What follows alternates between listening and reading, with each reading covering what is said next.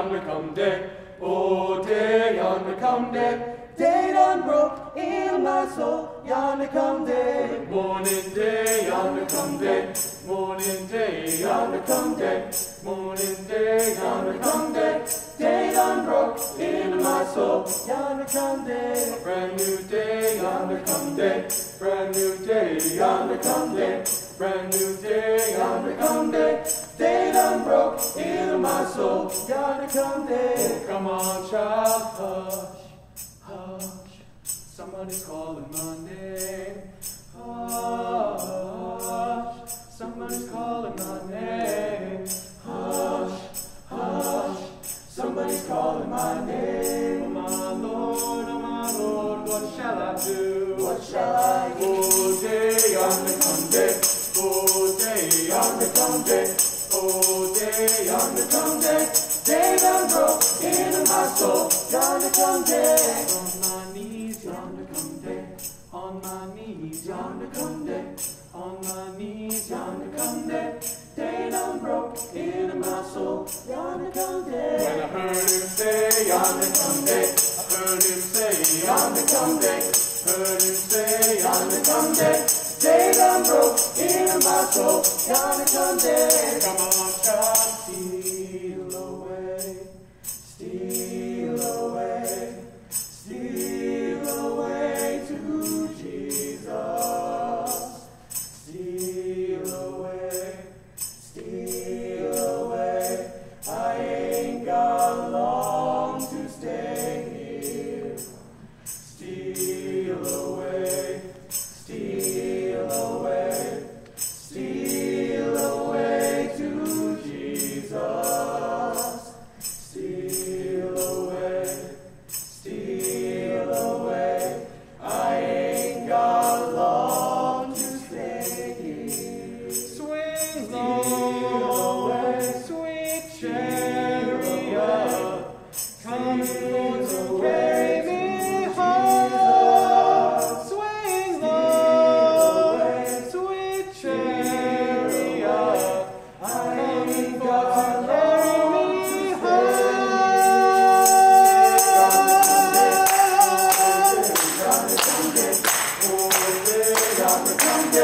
Day done broke into my soul, yonder come day.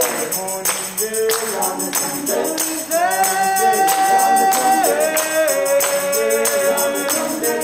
Day done broke into my soul, yonder come day. Brand new day, yonder come day. Brand new day, yonder come day. Brand new day, yonder come day. Day done broke into my soul, yonder come day. Come on, child, yonder come day. Come on, child, yonder come day. Come on, child, yonder come day. Day done broke into my soul, yonder come day.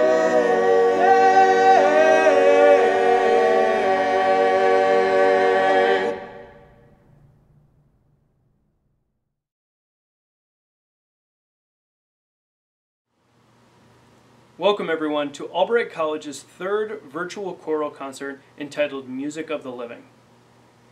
As February and March are Black History Month and Women's History Month, respectively, you will hear music that is primarily made up of music from these groups of people. You will hear also 3 genres of choral music that's associated with the Black community: gospel, the concert spiritual, and the African American non-idiomatic motet. Beyond the typical work associated with learning to sing the music for this concert, our choral ensembles have also invested a lot of rehearsal time in discussing the differences between these genres and how can we perform them authentically. We learned that the concert spiritual, like the piece you just heard, are 19th century religious folk songs of slaves seeking personal freedom. They're traditionally performed without any movement or instrumentation. Gospel songs, on the other hand, are 20th century sacred songs that are conceived as a way for people to move into economic freedom. They traditionally do use a soloist and incorporate various forms of improvisation. You will hear Olivia Trace and our collaborative pianist Jeff Lance exemplify that improvisation in the piece City Called Heaven. The non-idiomatic genre is a relatively new term that's being used by choral musicians. These pieces are those that are a European, non-black influence, but may have some harmonic structures or form structures that are associated with spirituals and gospel music. Throughout the concert, you will hear members from Main Men discuss why they found this music so important to perform. And you're also going to hear from members from Albright Angels discuss their connection to Harriet Tubman. It is our hope that through our careful performance of tonight's works that we celebrate these precious traditions by giving voice to music that expresses the wide range of emotion experienced by these two essential communities of people.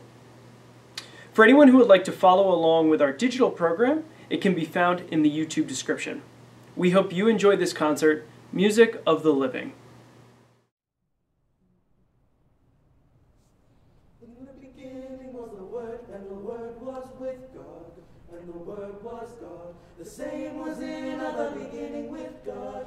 In the beginning was the Word, and the Word was with God, and the Word was God. The same was in the beginning with God.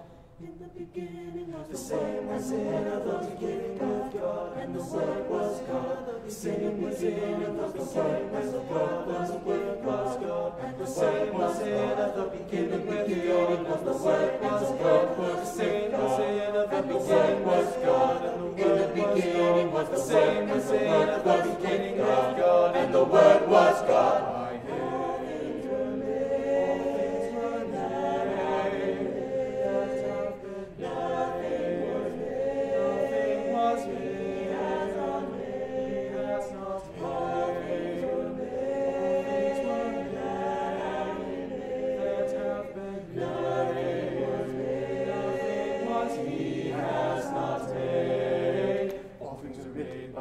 All things are made by him. In the beginning was the Word, and the Word was with God, and the Word was God.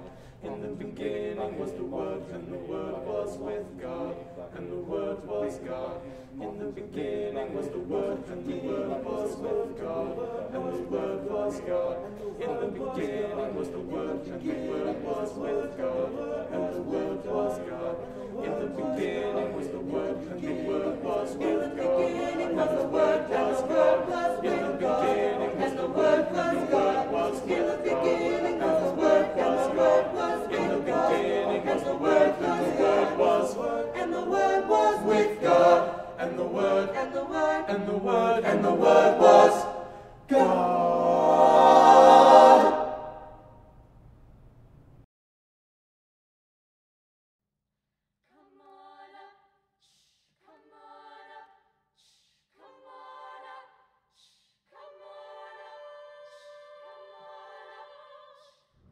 Harriet Tubman was a woman who was willing to give up her freedoms in order to allow others to experience the same. Harriet Tubman was an advocate and an activist in every way possible. Harriet Tubman was so incredibly brave. Harriet Tubman was a free thinker. Harriet Tubman was making history. Harriet Tubman was an abolitionist. Harriet Tubman was passionate. Harriet Tubman was ballsy. Harriet Tubman was successful. Harriet Tubman was my childhood hero. Harriet Tubman. Harriet Tubman. Harriet Tubman. Harriet Tubman. Harriet Tubman was feminine. Independent. Selfless. Brave. Incredibly strong. Was an inspiration. Harriet Tubman was ahead of her time because she fought for freedom. Harriet Tubman was important. Harriet Tubman was a queen. Harriet Tubman was a badass. Harriet Tubman was a daughter, a mother, and a sister. Harriet Tubman was an advocate. Harriet Tubman was not afraid to do what was right. Harriet Tubman was a ray of hope. Harriet Tubman was a trailblazer. Harriet Tubman was a leader. Harriet Tubman was a leader. Harriet Tubman was a hero. Harriet Tubman was a hero. Harriet Tubman was free. Come on up, shh, come on up, shh, come on up, shh, come on up, shh, come on up, shh. One night I dreamed I was in slavery. About 1850 was the time. Sorrow was the only sign. Nothing around to ease my mind. And saying out of the night appeared a lady reading a distant pilgrim band. First thing she had pointing her hand, big room aboard for this young man, and saying, come on up, I got a lifeline. Come on up to this train of mine. Come on up, I got a lifeline. Come on up to this train of mine. She said her name was Harriet Tubman. She drove for the Underground Railroad. Come on up, come on up, come on up, come on up, come on up. Hundreds of miles we traveled onward, gathering slaves from town to town, seeking every lost and found, setting those free that once were bound, and saying somehow my heart was growing weaker, fell by the wayside sinking sand. Where free did this lady stand, lifted me up and took my hand, and saying, come on up, I got a lifeline. Come on up to this train of mine. Come on up, I got a lifeline. Come on up to this train of mine. She said her name was Harriet Tubman. She drove for the Underground Railroad.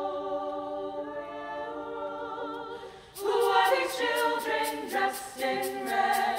They must be the ones that Moses led. Who are these children dressed in red?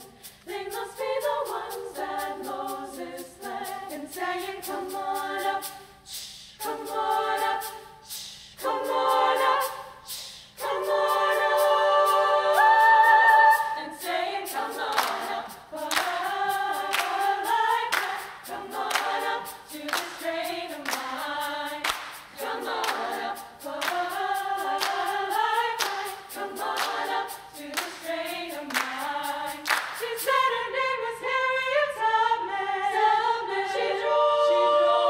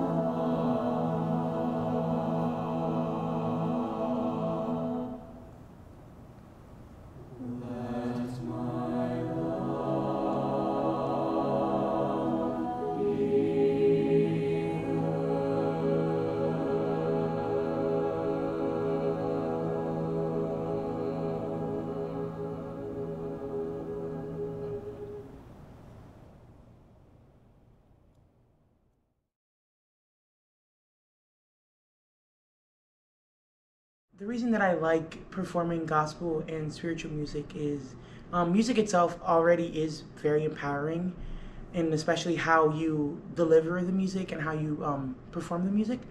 It definitely it sounds like a powerful message, but when you're doing it with gospel music or spiritual music, the background, the culture, and the whole aspect of the music itself is already empowering enough.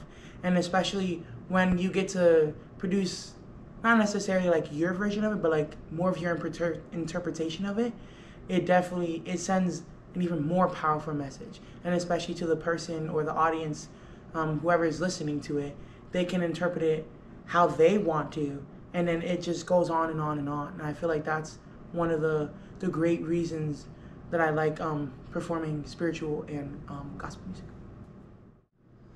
Well, it's kind of hard to explain because I've been singing gospel music and spiritual stuff like that throughout basically my entire life, and it played a pretty big part of keeping more of my mental state throughout high school. It just brings a sort of like warmness and like it just lifts my mood most of the time. So I really enjoy it because gospel and spiritual music are all about bringing people together through song, and that's pretty much what we're doing pretty much every time we sing Gander Come Day or Word Was God. And music has always lifted me up, but I feel like having a better understanding of this and the culture behind spirituals and gospel can kind of bring that music lifting up to a whole new level. As a choir and during rehearsal, or just having conversations as choir members outside of rehearsal, we get an opportunity to talk about the music and what it means, and beyond just the facts that you learn about this part of history. On top of the music being fun, we get to really engage the emotions might have gone, or deeper stuff than just the facts. And I think I've learned more or connected more with this sort of content through music than I ever have in any history class. So have a very, very unique type of energy. I feel like for our songs that comes mostly from like the rhythms, the beats. It's a very driving beat. It gets people engaged. It's got an energy, like upbeat, powerful energy. I think that's easy for audiences to connect more easily to, so I think it's a more engaging piece. I feel like spiritual and gospel music have a lot of passion and power behind it, and it gives the ability for every part to have their own moment to show what they got for the pieces. Because for me, there's some of the pieces where I've had the most fun in the rehearsal process, in preparing them, and I've had the most fun performing them. And given the context of given everything that's going on in our world, I believe that in striving to understand the context of the African American tradition, as well as performing it and doing my part and paying respect, I believe that I'm helping make a difference.